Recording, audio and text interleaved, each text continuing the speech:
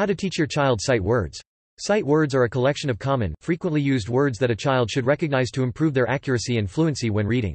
Setting aside time to help your child learn these words is integral to the development of their reading skills. You can teach them sight words by repeating memorization exercises, identifying sight words in text, and making the process fun with pictures, music, and games. Making a teaching plan for sight words. Get acquainted with sight words. Given that reading likely comes easily to you as an adult, it might be difficult to reacquaint yourself with the process of learning to read that your child is undertaking. Read articles about sight words from reputable online sources or books to better understand how to help your child. In addition, you can ask your child's teacher which sight words are included in the curriculum for the year.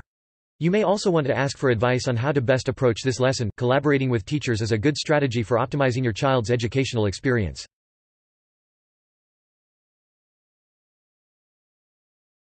Make lists of sight words to be learned. The Dolch Word List, compiled by Edward William Dolch and published in 1948, lists the 220 most commonly used words in the English language.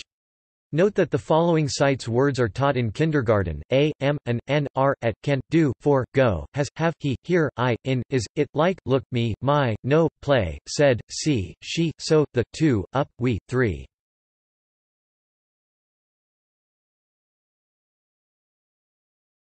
Plan individual lessons. For each sight word lesson, aim to teach your child 3 to 5 words.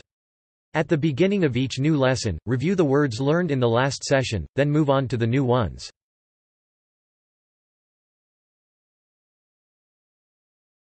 Set goals for learning. As a general rule, children are expected to learn the Dolch sight words corresponding to their grade level within that academic year. These targeted reading levels range from pre-kindergarten to grade 3.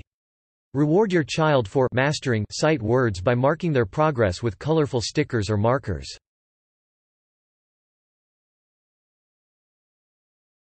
Schedule time to read with your child. Reading with your child is incredibly important for their learning and development. If possible, you should read with them at least once a day.